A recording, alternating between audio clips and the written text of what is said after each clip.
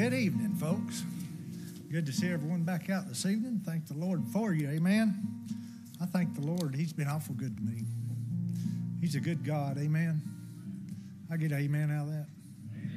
Amen. Yeah, I know he's been good to all of us, folks.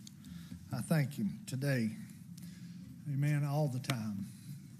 I tell you what, I don't know what I'd do without him, amen. Brother Dustin May, would you lead us in prayer, brother?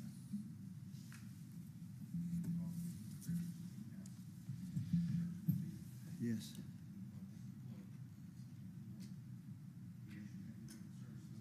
Yes, Father.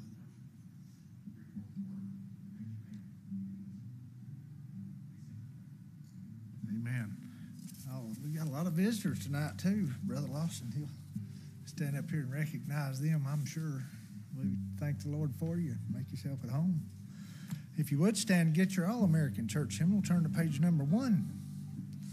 All hail the power.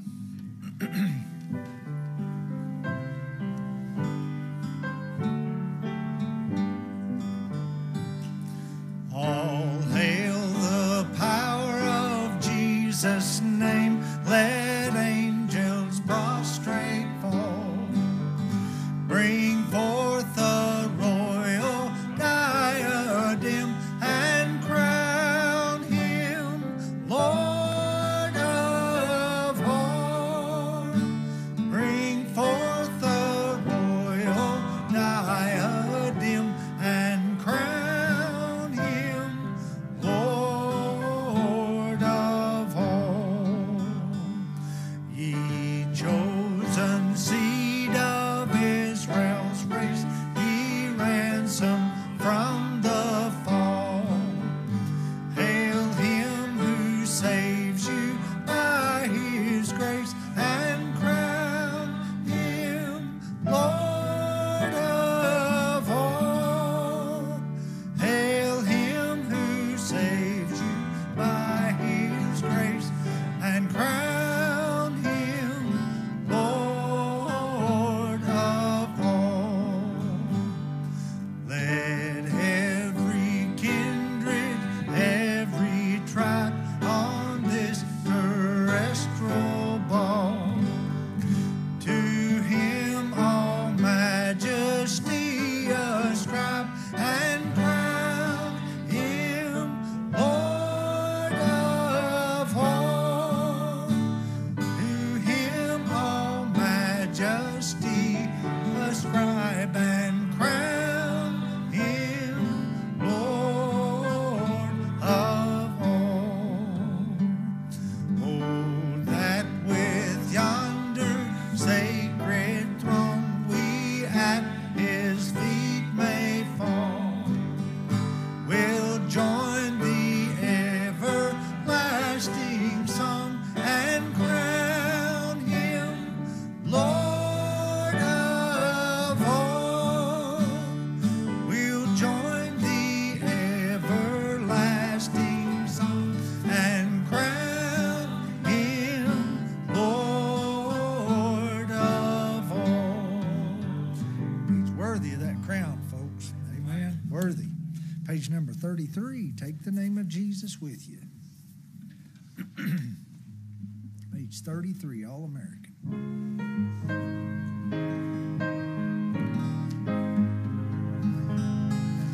Take the name of Jesus with you, child of sorrow and of woe.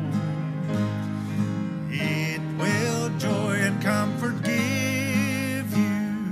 Take it then where'er you go. Precious name, oh how sweet, hope of earth and joy of heaven. Precious name, oh how sweet, hope of earth and joy of heaven. Take the name of Jesus ever as a shield from every snare. If temptations round you gather, breathe that holy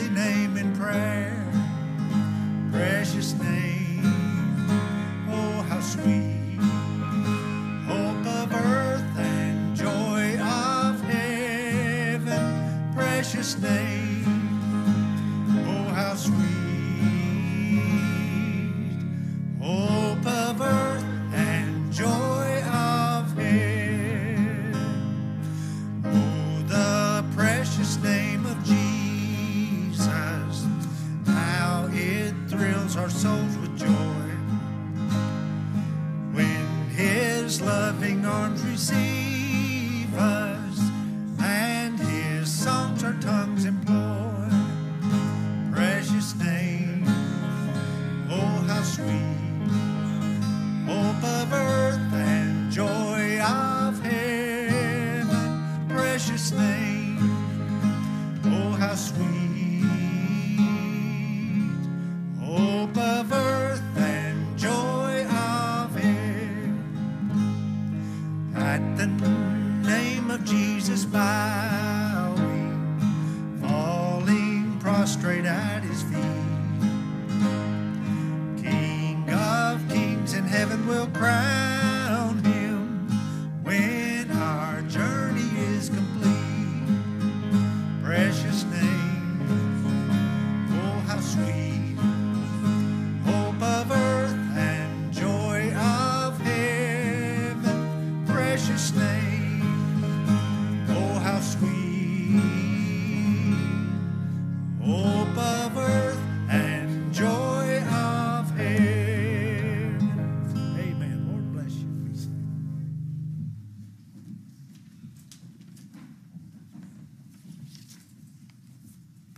Amen. We're glad you're here. We've got some folks visiting tonight.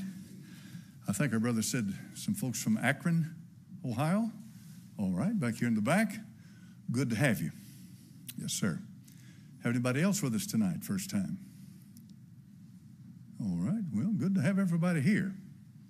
We're glad to have people that belong to us. Amen. It's good to be here.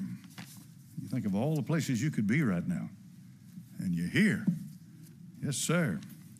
You could be in Tehran. That's quite a place over there, you know. They just hung 2 men for blasphemy. Yeah, that's all they did. They blasphemed. Most of the time, it's the prophet Muhammad. And that's a tough place to live. I wonder if the American elite and liberal crowd has ever thought about that. I don't know that they've really ever thought that through. What awaits if they lower and let that into the country? Well, if you have your Bible, turn to 1 Timothy chapter number 3. We'll title the message tonight, Satan or Christ, who you listening to? 1 Timothy 3:6. 1 Timothy chapter number 3 and verse number 6. The scripture says, not a novice, lest being lifted up with pride, he fall into the condemnation of the devil. Father, bless this book now. In your name I pray, amen. You can be seated. Condemnation of the devil. Now, there's a number of ways of looking at this. One way is that the devil has condemned himself because of his pride. It caused his fall. And right now, the Lord said, I saw Satan as lightning fall from heaven. His fall is gradual and continuous until he winds up in the lake of fire. Or it could also refer to the fact that Satan himself is the accuser of the brethren, and that in doing that, he can be very instrumental in condemning an individual. And you need to keep in mind that just because a spirit is talking to you, it doesn't mean it's the Holy Spirit. You got to be careful with that. You got to try the spirits, because the Bible says, and no marvel, for Satan himself is transformed into an angel of light. Therefore, it is no great thing if his ministers also be transformed into ministers of righteousness, whose end shall be according to their works. Note carefully, it says he is transformed. It doesn't appear, he's transformed into an angel of light, an angel bearing light. This is why the Apostle Paul in the book of Galatians says, though I or an angel from heaven preach any other gospel to you than I have preached, the gospel of grace, then let him be anathema. Let him be cursed. Let him be cursed of God. And it's very important for us tonight, as Church of God, to earnestly contend for the faith that was once delivered to the saints, folks. That's important. It is. That's very important. And to contend for the faith, of course, the first order of it would be doctrinal. It would be the foundational beliefs of who we are. And the most important foundational belief of who we are is who Christ is. If we don't get that right, the rest of it doesn't matter. So this is why I spend so much time talking like that. In the book of John, chapter 16, he said, "Nevertheless, I tell you the truth. It is expedient for you that I go away, for if I go not away, the Comforter shall not come. But if I depart, I'll send him to you. And when he has come, he'll reprove the world of sin and of righteousness, of judgment, of sin because they believe not on me, of righteousness because I go to my Father, and you see me no more, of judgment because the prince of this world is judged." And this is the work of the Holy Spirit. He said, "I'll send him." And of course, he comes to do the will of God, just like the Son came to do the will of God. You can tell by your fruit as to what spirit you've been listening to. For by their fruits you shall know them. And the fruit of the Spirit is love, joy, peace, gentleness, meekness, long-suffering, so forth. That's the fruit of the Spirit. Therefore, if your ministry is producing death and division and sorrow and suffering, I don't care how dedicated you are to it, you are being energized by the wrong spirit. You are. And the spirit that you're being energized by may give you all the right doctrinal things. You see, folks, the doctrine without the Spirit is dead. That's right. The letter, in other words, the letter without the Spirit, the letter killeth, but the Spirit maketh alive. What letter is he talking to? He's not talking about a lie. He's talking about the letter of the law. But without the ministration of the Spirit, it kills. So conviction versus condemnation. Conviction is guilt. The Holy Spirit will bring you into guilt because you believe not on Christ. And once you confess that, then he will bring repentance. It'll be his work. It's not your work. You don't have to produce repentance. That comes from the Holy Spirit. If you receive the right spirit, he will work in your heart to confess and repent of your sin. But condemnation brings guilt, but it goes further than that. Condemnation is past one step further. It brings punishment. You can never escape. You'll always be in bondage to the one who beats you to death, and he'll lay a primrose path before you. He'll give you a life of good deeds. He'll show you how to get over this and over that, do this and do that, but his focus will never be on the Lord Jesus Christ, because Christ is the only one that can make you free. Amen. He's the only one, so it'll never work. So the Bible says that Satan can transform himself into an angel of light. I want to talk about two things tonight that are very important. One is the blood of Christ, and the other is the soul of Christ. And these are important, very important. They have a very prominent place in the Bible. As to the blood of Christ, Peter says it this way: "But with the precious blood of Christ, as of a lamb without blemish and without spot." What? You're not redeemed with corruptible things, as silver and gold, received by tradition of your fathers, but with the precious blood of Christ. The blood of Christ is the redemption payment. The blood of Christ cleanses the sinner's sins. The blood of Christ is doing something you cannot see and maybe not even necessarily feel at the time. But the blood of Christ is absolutely necessary, for there's only one that sees it, and that's God the Father. As he saw it in Egypt that night over the doorpost and lintels, he sees the blood of Christ. The blood of Christ opens the gate to heaven. The blood of Christ absolutely is the covenant, the blood covenant that binds the Lord Jesus Christ to us and to God the Father. But then there's also the soul of Christ. In the book of Isaiah, chapter number 53 and verse number 10, if you'd like to turn there with me tonight, it says this: "Yet it pleased the Lord to bruise him. He hath put him to grief. When thou shalt make his soul an offering for sin." Let's stop for just a moment now. The second person of the Trinity, the Lord Jesus Christ, is an eternal being, folks. God the Father, God the Son, and God the Holy Ghost make up the fullness of the Godhead. They're eternal. There's no beginning with them. But the God-man that was born 2,000 years ago in Bethlehem of Judea came into being when the second person of the Trinity came down and incarnated himself in human form. Think about that for a moment. And while you're think about this. His soul came into being 2,000 years ago in Bethlehem of Judea. His spirit, the essence of who he is, God is a spirit, and they that worship him must worship him in spirit and truth. His spirit came down. And when his spirit came down, it impregnated by the power of the Holy Spirit a virgin. And that impregnation was the incarnation of God becoming flesh.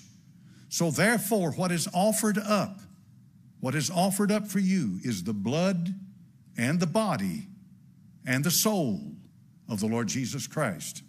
Now think about that for a moment. Yes. And that all started here. His body did not come down from heaven.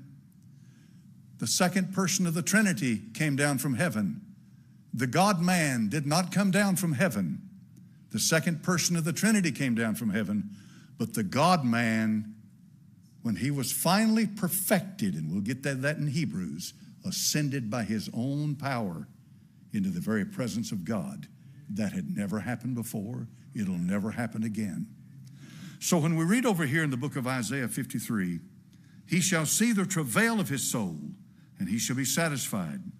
By his knowledge shall my righteous servant justify many, for he shall bear their iniquities. Therefore will I divide him a portion with the great, and he shall divide the spoil with the strong, because he hath poured out his soul unto death, and he was numbered with the transgressors, and he bare the sin of many, and made intercession for the transgressors. So therefore God the Father, and he's the only one that could, looked deep into the soul of the God-man, folks, the man, Christ Jesus, the man. The Bible said there's one God, one mediator between God and men, the man, Christ Jesus. You know, if you get a hold of something like I'm talking about tonight and really get a hold of it, Jehovah's Witness will never mess you up. No cult will ever mess you up. It'll never happen, because there has never been one as highly exalted as the God-man, the man, Christ Jesus. It is nothing to exalt the Lord Jesus Christ. He's God. He always has been, always will be, never ceased to be. See what I mean? But when he incarnated himself in flesh, the God-man came into being. And by that, the blood came into being. And the scripture says in Acts 20:28, it's the blood of God. Okay, so therefore, the soul of the God-man could do what only the soul of the God-man could do. The blood of the God-man could do what only the blood of the God-man could do. You follow me here now? This is important. For your salvation is a complete work. It's a complete salvation. There's no failure in it whatsoever. In the book of Hebrews chapter number 5 and verse 7, it says this: who in the days of his flesh, when he had offered up prayers and supplication with strong crying and tears unto him that was able to save him from death, and was heard in that he feared, though he were a son, yet learned he obedience by the things which he suffered, and being made perfect, he became the author of eternal salvation unto all them that obey him. Can you perfect the Lord Jesus Christ? Now, when I say Lord Jesus Christ, I'm trying to make a difference, in your mind between the person of the second person of the Trinity and the God-man when Christ incarnated himself in human flesh. Can you perfect the second person of the Godhead? No, you can't do that. Can you improve upon God any? It's absolutely, no, it's an impossibility. Who would do the improving? What authority, what power is greater than God that he might be able to act upon God and do anything to him? That's an utter impossibility. It's ludicrous to even think of such a thing. But the writer of Hebrews chapter number 5 is telling you what went on when the soul of the Lord Jesus Christ was offered up for your salvation. That's what's going on here. Now here's what I wrote down. I wrote this a couple hours ago. Listen carefully what I'm saying now. The soul of Christ is the giving of his person for you. His complete identity, everything of who he is. He trusted himself into the hands of the Father. He cried, my God, why hast thou forsaken me? That is when he was made sin for us. Here's the soul of the God-man now has been made the very essence of sin. All I can understand from this is the essence of sin. Remember, I told you before, The essence of sin is a spiritual thing. Probably when we come into the presence of God, He'll show us things that in this world that we could only vaguely understand, and this is one of them.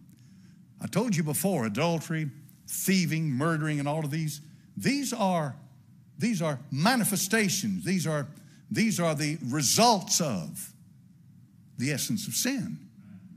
But that's not the essence of sin. That's just an act.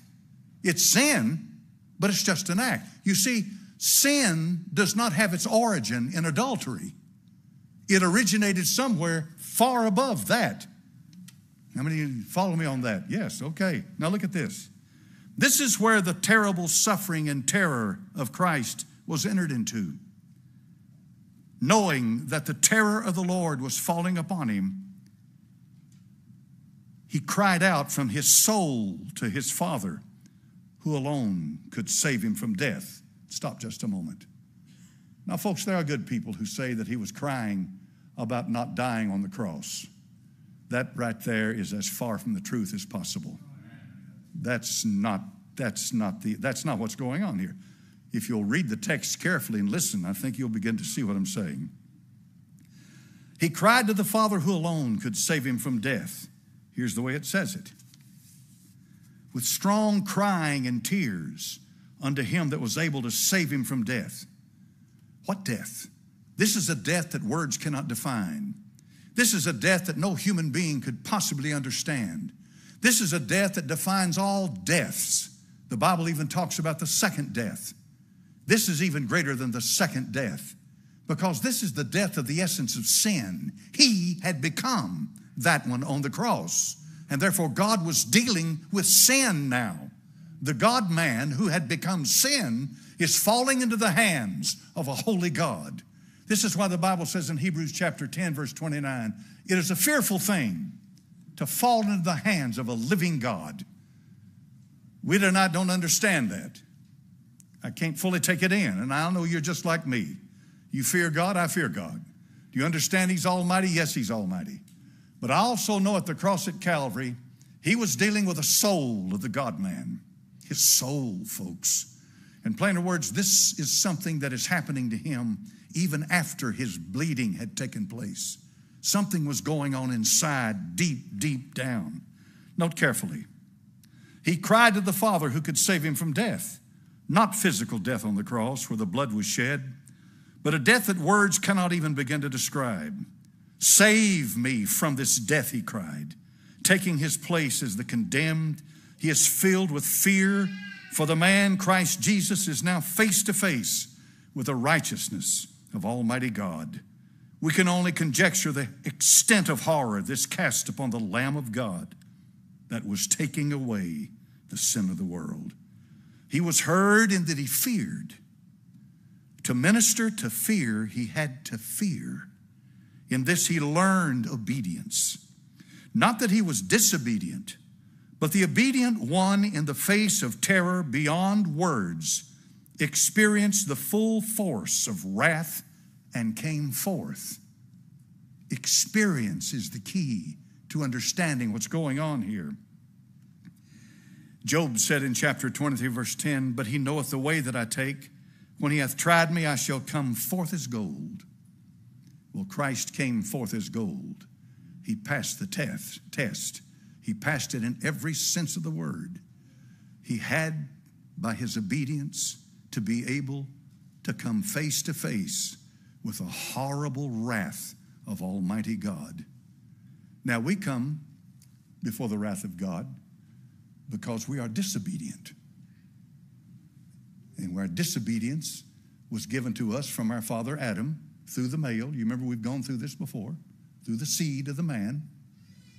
Greek word for it, sperma. This through the seed.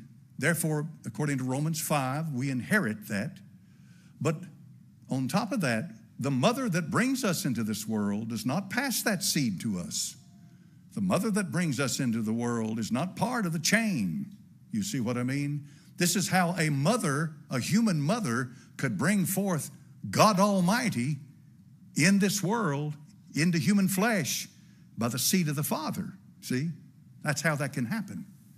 But tonight, every one of us are born in that. But now here's something for you to do some serious thinking about. What do you believe about original sin? Go look it up now. Read it. Read the definitions of original sin. For there are those out there who believe that an infant, a crying baby, if it dies without being baptized or confirmed or whatever by some church somewhere at some time, it'll go to hell and it'll burn forever. If you believe that, you got mental problems. You need to go see a shrink. No, I'm just kidding about the shrink. But you need help from God. You really do. You really do. I mean, how many of you believe Solomon went to heaven? All right. These 6 things that the Lord hate, yea, 7 abomination to him. Hands that do what? Innocent blood. In these things the Lord doth delight. What is it?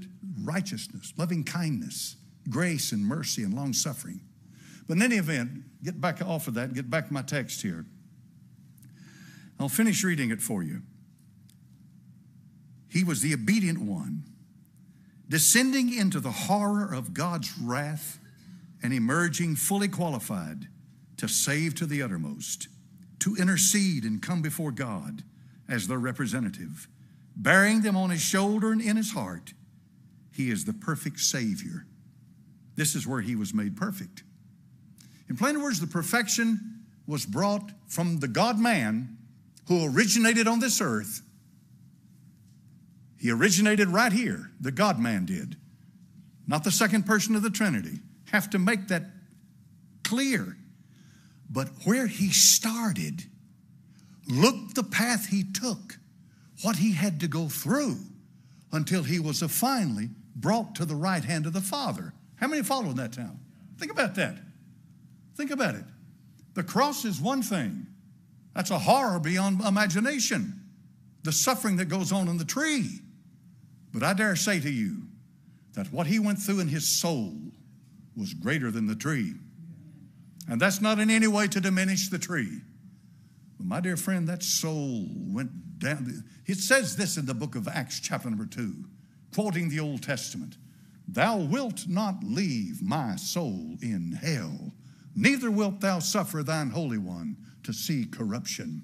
The Greek word translated hell is Hades or Hades. You hear it mostly translated. And that is the counterpart in the New Testament of the Old Testament, Sheol. Basic meaning, the unseen state of the dead. The Bible definition, you have a part that is called Abraham's bosom, and then you have a part over there where the rich man lifted up his eyes in hell, and there's a great gulf between the two. That's the Bible definition of Hades. Now, the Greeks have their definition of Hades. I mean, you can go back into Greek culture and see what they talk about, the river Styx and all of that stuff. You can go back and read all if you want to. But the Bible does not borrow from Greek culture and Greek tradition, even though it uses Greek words, because it's written in Greek. Don't let Greek culture, okay, don't let Greek culture define Greek words that are used in the Bible. Let the Bible define the words that it uses in the Bible. See? Okay. And that's where we are with this. Therefore, he is the perfect Savior. Because he's the perfect Savior, he becomes the author of eternal salvation. Now, listen to what Peter said about this. This is real good. Turn to 1 Peter chapter number 1 and verse 10. I love the way Peter says things, and this is quite a thing. 1 Peter chapter number 1 and verse number 10. Simon Peter. Now look at this thing. 1 Peter 1:10. Of which salvation the prophets have inquired and searched diligently, who prophesied of the grace that should come to you, searching what manner of time the Spirit of Christ, which was in them, did signify. Did they know it was the Spirit of Christ? They may not have, but they knew the Spirit was in them. The Spirit of Christ simply means it gives it an identity. Christ himself looking forward into the future to the salvation that he is about to create. Now look at this. Look at carefully.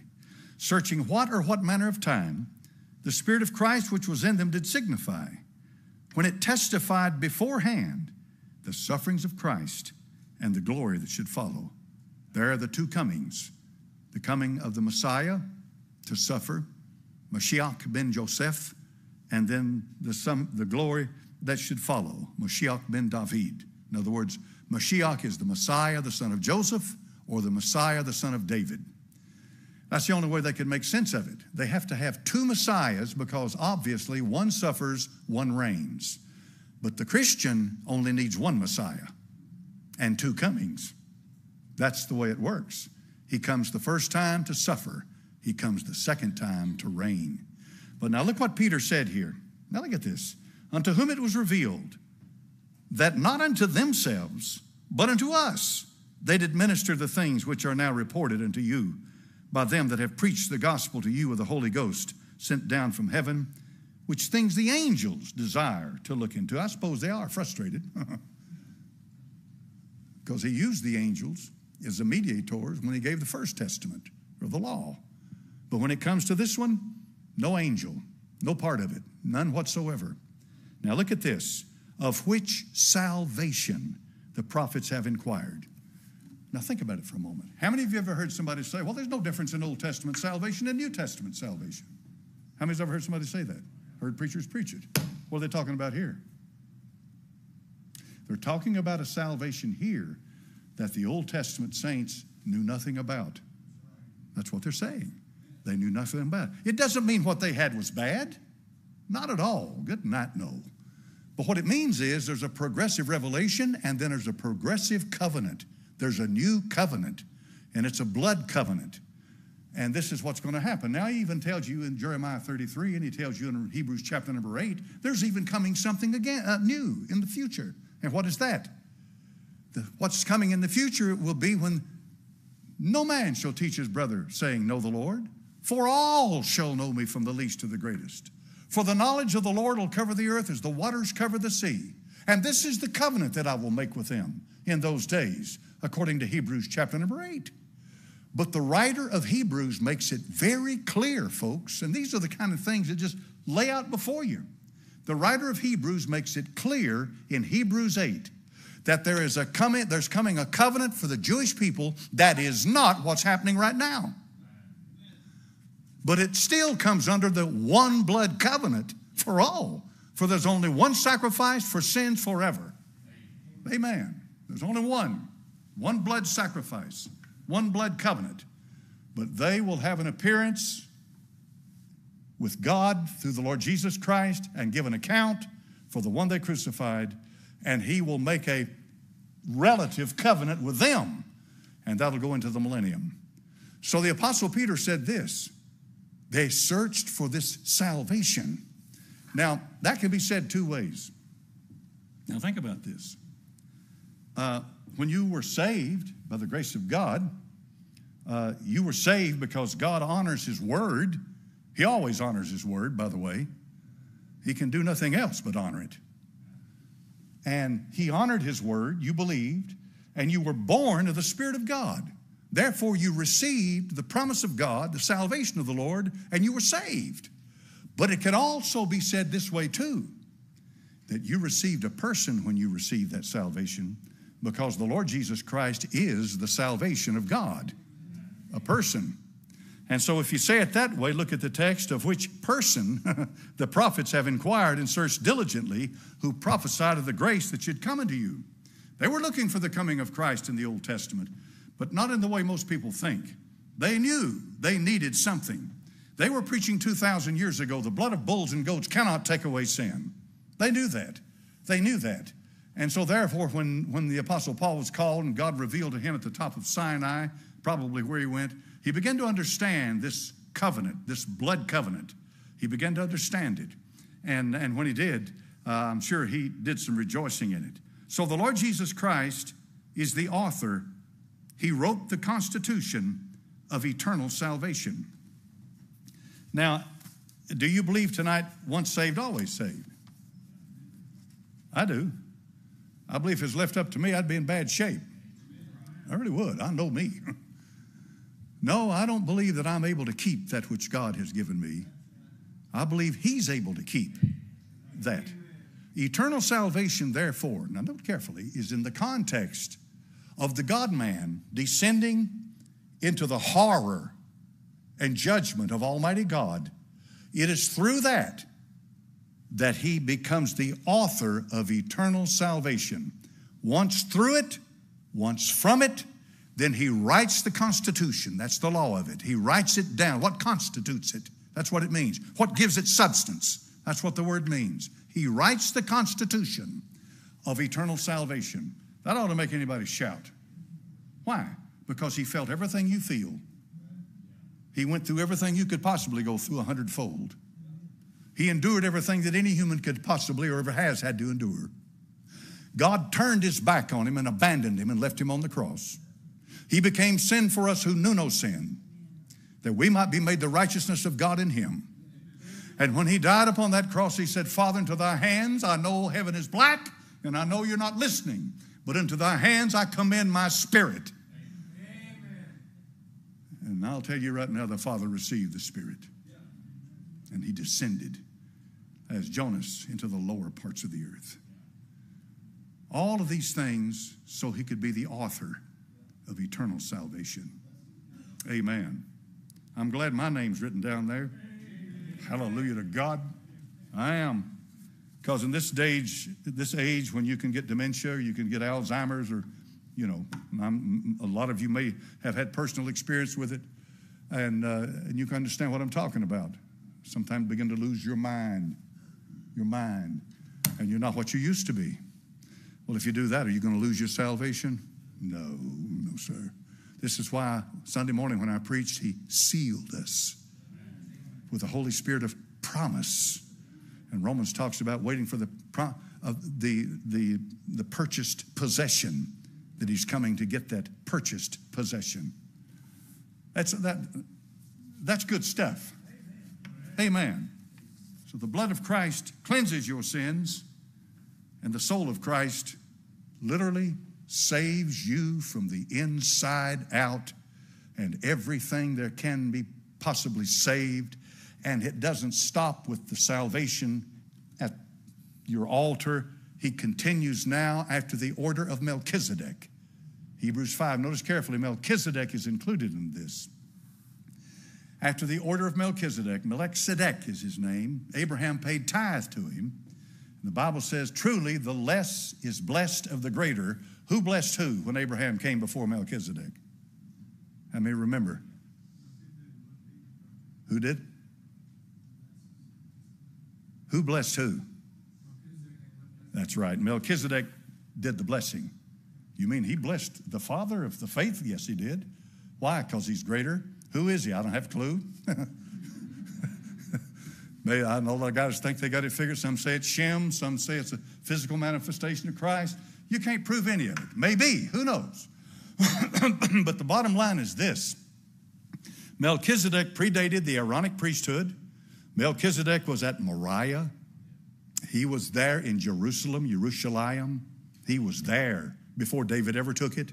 He was there 900 years before David and Israel ever took Moriah, and they took Jerusalem. Melchizedek was there. Melchizedek he's a contemporary of Jethro. Who's Jethro? Well, no, he's not. No, he's not. I'll take that back. No, he's not. Jethro is Moses, 1400 BC. Melchizedek is 500 years before that. That's right. Melchizedek is 500. He's 1900 BC. Jethro, who was Jethro anyway, by the way? Anybody have any idea who Jethro was? Moses' father-in-law. Exactly. He was called the priest of Midian. So what you have here is Melchizedek, the priest of the Most High God, ministering to all of mankind. Not just the house of Israel, not the Aaronic priesthood. He ministers to all mankind. And so therefore, the writer of Hebrews, chapter number 5, is saying to the Jews, the Hebrews that read this scripture, listen, we know you believe in God. No doubt in our mind. We know you know the true God. You know the God of Abraham, Isaac, and Israel. We know that. No question about that. But this man, Hebrews chapter number 5, he says to them, is God manifest in the flesh. Hebrews chapter number 2. It's Hebrews chapter number 1. Look how he starts it off. Turn to Hebrews with me. I don't have it marked, so it'll take me just a moment to get over here to it. The first chapter of Hebrews. I've covered this with you before, but it's important to understand it in the context of what we're talking about tonight. Verse 1, God who at sundry times and in divers manners spake in time past the fathers by the prophets, hath in these last days spoken unto us by his Son, whom he hath appointed heir of all things. Okay? Who being the brightness, now watch this verse 3, this is important. Who being the brightness of his glory and the express image of his, now that's an English word right there, that word person, okay? That's a simple English word. But if you opened up the Greek text and saw what word that was translated from, it'd make your head spin. Hypostasis. What does that mean? That means that the Lord Jesus Christ is the express image of the essence of Almighty God. That's what that means. The writer of Hebrews doesn't pull any punches. When you begin to read the book of Hebrews, you come away with the distinct knowledge that the God-man, manifest 2,000 years ago on this earth, is God of very God. The blood that flowed through his veins was the blood of God. And the God-man descended down into the pit of the wrath and judgment of God. And by doing that, he fought it, he dealt with it, he came face to face with it, and when he came out of it perfected to be the author of eternal salvation to everyone that believeth on the Lord Jesus Christ. And now he's ascended to the right hand of the Father, and because he made his soul an offering for sin, it is the soul of the God-man sitting next to the God the Father in heaven that is the intercessor for us. Romans chapter number 8, he intercedes for the saints according to the will of God. How does he do that? What qualifies him to do that? What we just said. He went down, Hebrews chapter number 5, gave himself at the cross, and then he gave his body and his blood at the cross, and he gave his soul when he descended down and became victor and rose from the dead. That's salvation, folks. That's salvation in every sense of the word. Well, then what's my part? You don't have a part. What am I supposed to do? You can't do anything. What do you mean? You accept what's been done. That's the key. Please, that's the key. So what do you mean? You come to him, you fall before him, you cry out to him, and you say, Lord Jesus, I can't do anything to change myself. I can't save myself. I can't cleanse my sins. All of that is just a waste of my time, but you've done every bit of it for me. And I receive you. You're the Savior. You're my Savior. And I receive you by faith into my soul. And brethren, you talk like that, you believe that, you're going to get your name written down in the Lamb's Book of Life. I'm persuaded that he's able to keep that which I've committed to him against that day. And when he saved me, he begun a good work in me. And what does it say with that? He that hath begun a good work in you will do what? That's right. He'll perform it. He'll do it. He'll get it done. He started it. He'll finish it. By the way, he never starts anything he doesn't finish. Now, I've started a few jobs and found out I was in over my head. I had to call in a provider. How many of you had to start something and had to call in somebody who knew what they were doing? All right. I'm not the only one. But not him. When he starts it, he finishes it. Father, thank you, Lord. We cannot exalt the blessed Son of God high enough. These words can't do it, but my soul does, Lord. I love him. I bless him and I praise him. He's my Lord. He's my Savior. He's my God. I give my life to you again tonight, Lord Jesus. Take my life. It's in your hands. I don't know what to do with it. All I could ever do with my life, Lord, is what I did with it for 27 years before I met you. Waste it, throw it away. But I pray tonight, I put it in your hands. I pray you'd make something good of it. I pray you'd use me for the glory of God.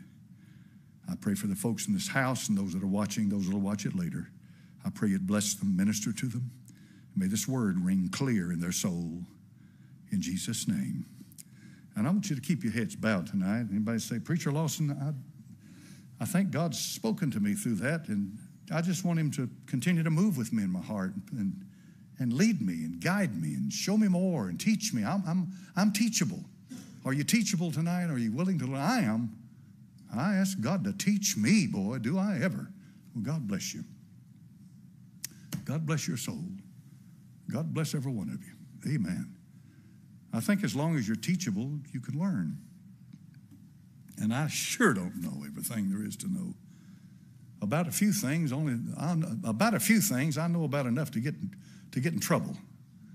But some things I've got nailed down in my soul, and this is one of them right here. I know whom I have believed. It's not left up to me to try to figure out what's going on inside my heart. It's not left up to me to try to define all the essences and the nuances and degrees of sin. That's not my job. That's the work of the Holy Spirit. We'll let him do his work, and I'll let him do it in my heart. And how do you do that then, preacher? You walk in fellowship and you walk in the light. You remember that one? If you walk in the light as he is in the light, you have fellowship one with another. And the blood of Jesus Christ, God's Son, cleanses, a constant cleansing, a present tense cleansing, cleanses from all sin. Amen. Isn't that good? Bless them, Lord. Bless their hands. Bless them. In Jesus' name, amen. All right. Thank you for listening to me. I had to get that off my soul. Every once in a while I get into something in my office and Linda will say, "What's going on up there?" She'll hear a racket. No. How many's ever had that happen to you? You just got flat carried away. Yes, sir, I'm telling you. Brother gave me this tonight, Brother Fitzpatrick. How many of you know Brother Bingham, Boyd Bingham, up in Kentucky? This is a good man, folks. Brother Bingham's a good man. That's a good church. Well, his wife has been sick with cancer, Joan. And he gave me this update, and it says we had a follow-up PET scan done, and the cancer is drastically reduced, it says. A few small places remain as we move on to the second phase of the treatment. We continue to thank God for answered prayers. He's been nothing but faithful. Our next treatments will be in Nashville, Tennessee, so we ask that you continue to pray. We would never thank each of you enough as your prayers have made a difference. And every time I see him now, I think about his wife. If you'll notice, they've kind of changed the format of their ministry up there. He's on one side and his son's on the other. And they're, I think they do a lot with prophecy. And his son's a minister now. He's ordained minister. His son overcame cancer too. I think he had a bout with cancer. I can't think of his son's name. Boyd, was his son Boyd? Boyd? Yeah. And so please pray for Joan, his wife. Please pray for her and lift her up. I've got a letter from Brother Randy Pike's widow, and I didn't bring it tonight, but I'll have it Sunday morning, and I'll read it to you. She sent a good letter. And Brother Pike, of course, went on to be with the Lord not long ago. Brother, in the people that I've known since I've been in the ministry, folks, in the top 10, he's right up there in the top 10. He's one of the best men I've ever known, and he's smart. Randy Pike's smart, and God used him greatly. So I'll read that letter for you Sunday. Does anybody else have a request tonight? Yes, ma'am. All right. On Friday morning, she was up walking around the 7th floor, and at 1 o'clock Friday, she went home.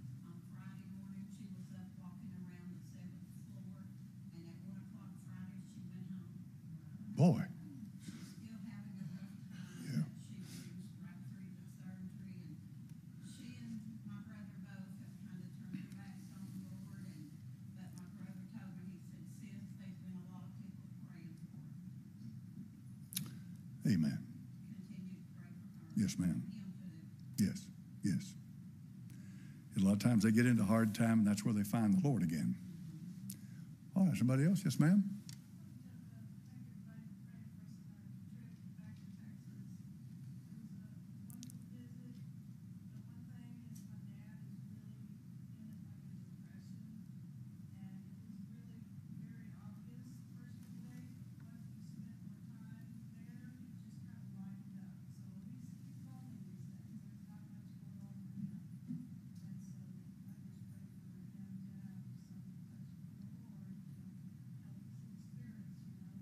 Amen. Now, y'all went to Houston, I understand. Is that where your dad lives? I figured that, yeah, okay. Yeah. Yeah. All right. They've been having a real heat wave out west right now, a bad one. Yes, ma'am.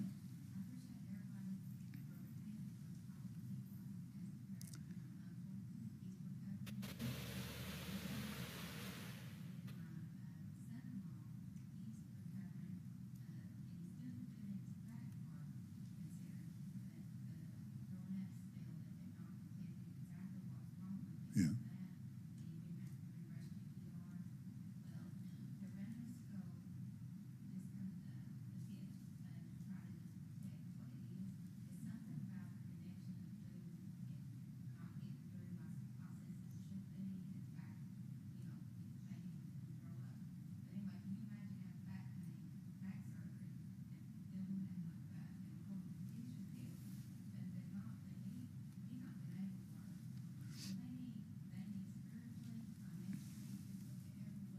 Yeah.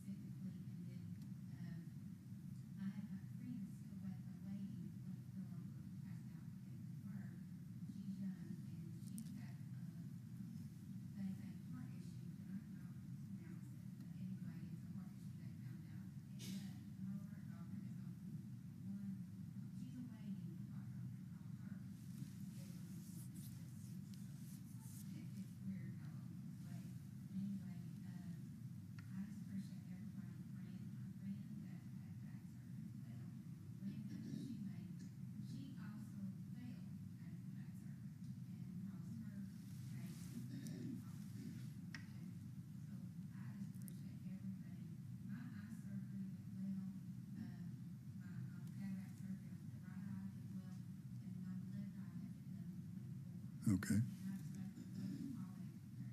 All right. We love you too, Tammy. Amen. All right. Anybody else? Yes, sir? I get a call every once in a while from this lady in Virginia. She's going through a lot of depression, and she's fearful. Yeah. Well, Fearful. Satan can beat you to death with fear. Yes, he can. Yeah. The Bible said fear hath torment. I mean, it can wear you out. Yes, ma'am. Pray for my friend Donna. Probably about 6-8 months ago, the really bad car wreck in Knoxville where the two race people were. I saw that email today. Yeah. They had that on the news. Yeah, and they started their court hearing Yeah. yesterday, and Yeah. they turned it over to grand jury, and so Yeah. the prosecuting attorney was talking about she could not sleep after somebody had videoed that whole thing, because they were racing, and she said I couldn't sleep. She said for days after watching that, where that little girl got completely ejected out of that car and wasn't breathing. If it hadn't been for somebody going up and doing resuscitation on her, she would have died. But those kids suffered for months. I mean, both of them almost died, and the father did die in the car wreck. So she's just really torn up about it. She's been trying to go to court, and her daughter can't sleep. That was her dad, and that was Yeah. her two kids. Yeah. So, Yeah.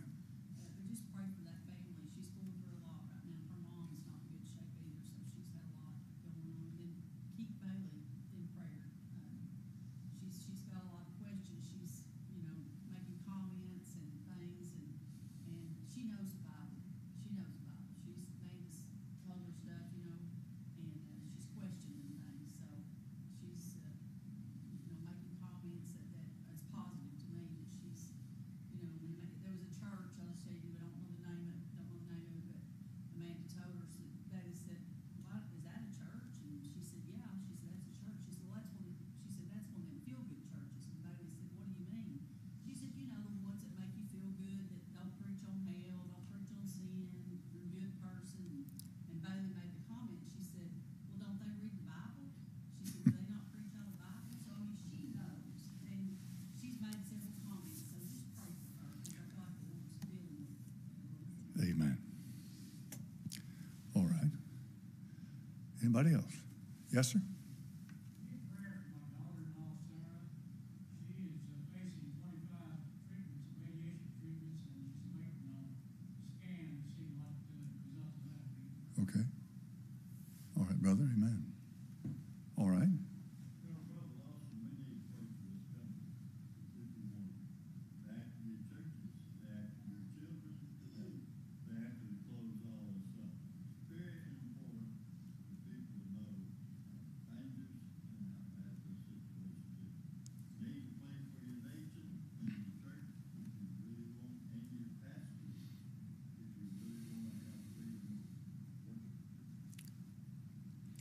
agree.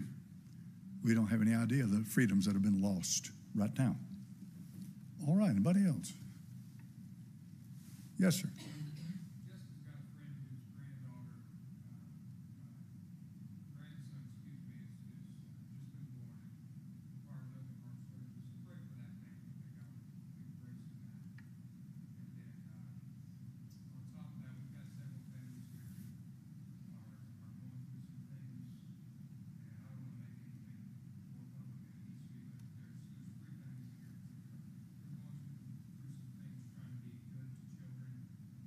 who are going through some things, trying to be good to children and help. And so pray for them, God will protect them, protect the children.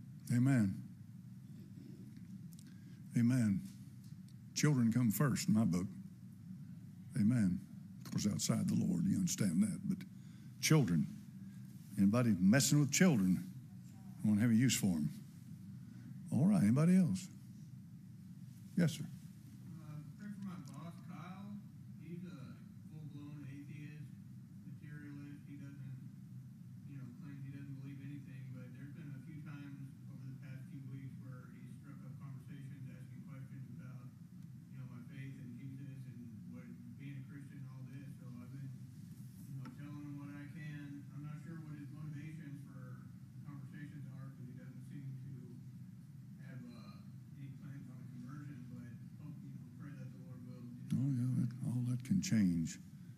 You let him come into the hands of Almighty God, and a whole lot of things can change fast. All right, yes, ma'am.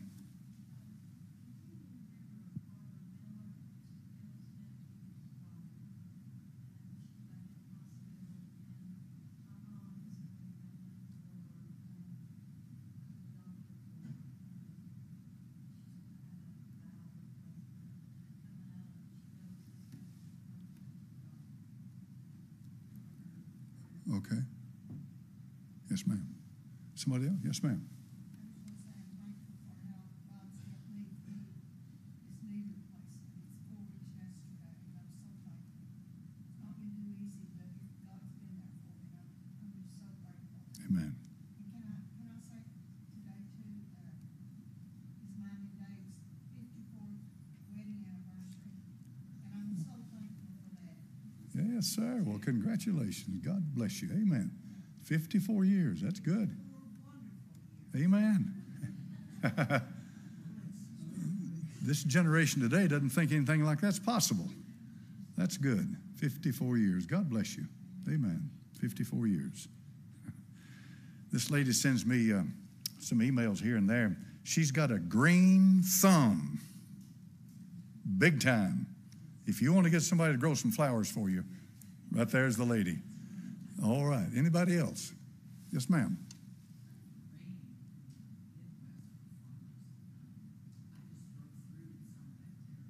Where's this now? Okay.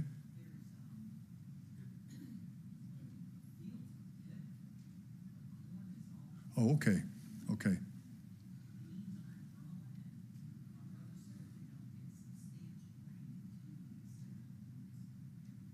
Well, that'd be a shame to lose their crops. Yeah. Okay. Yes, sir.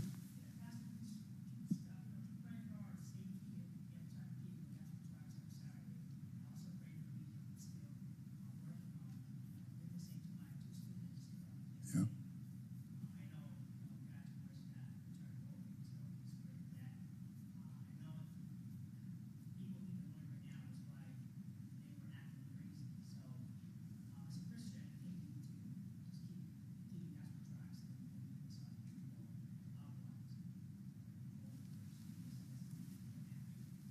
Yes, sir. All right. Anybody else? Yes, sir. Church, prayed for my Aunt Gail. This is my mom's sister. She's been sick for weeks, and I guess a couple hours ago they biopsied something in the pancreas, and it's come back with pancreatic cancer. So I'm not sure if my mom's going up there or not, but my mom's all tore up. So. Yeah. That's her sister. Yeah. All right. All right. Yes, sir. Remember Mike Wood? He's been sick. He's had some sinus infection. It was pretty severe. He missed church on Sunday, and he's missed tonight. So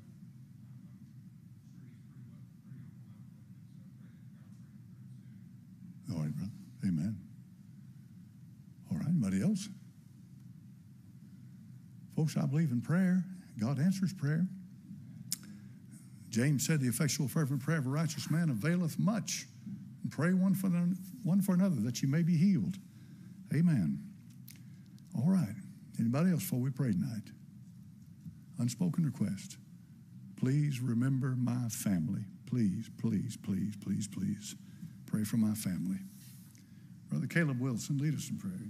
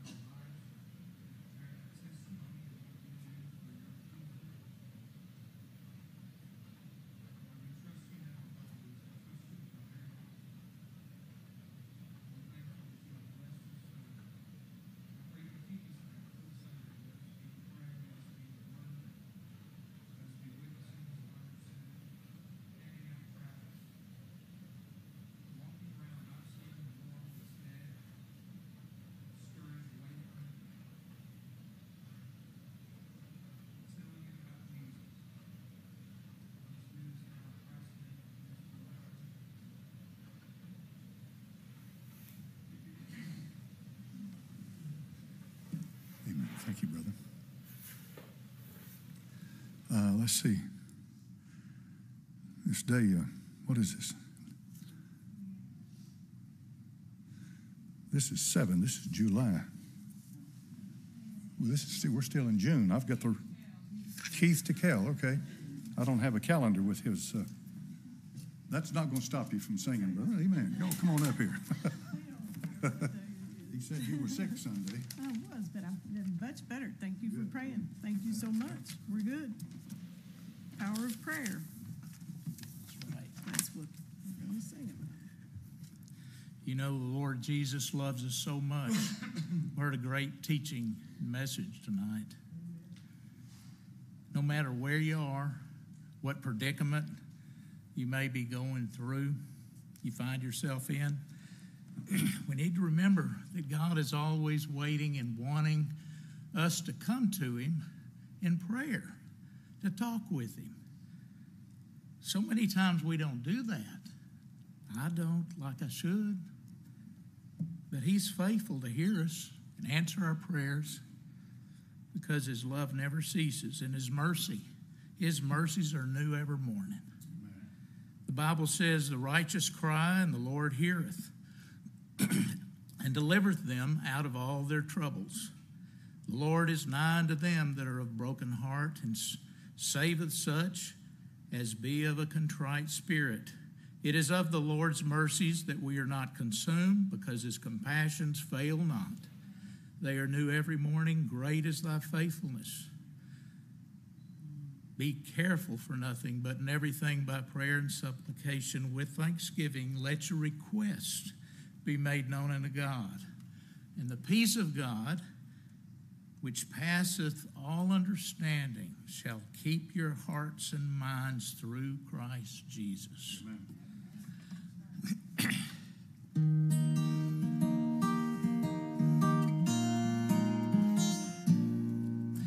What a friend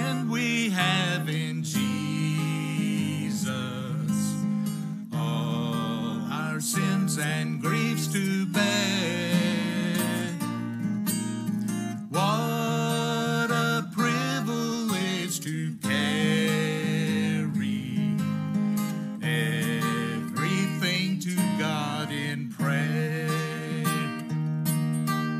Oh, what peace we often forfeit. Oh, what needless pain we bear. All because we do not carry everything to God in prayer. Have we trials and temptations? Is there trouble anywhere? We should never be discouraged. Take it to the Lord in prayer. Can we find a friend so faithful who will all our sorrows share? Jesus knows our every weakness. Take it to the Lord in prayer. Are we weak and heavy laden, cumbered with a load of care? Precious Savior, still our refuge. Take it to the Lord in prayer. Do thy friends despise, forsake thee? Take it to the Lord in prayer. In his arms he'll take and shield thee. Thou wilt find a solace there. The steadfast love of the Lord never ceases. His mercies never come to an end. They are new every morning, new every morning. Great is thy faithfulness, O Lord. Great is thy faithfulness. What a privilege to carry everything to God in prayer. Amen.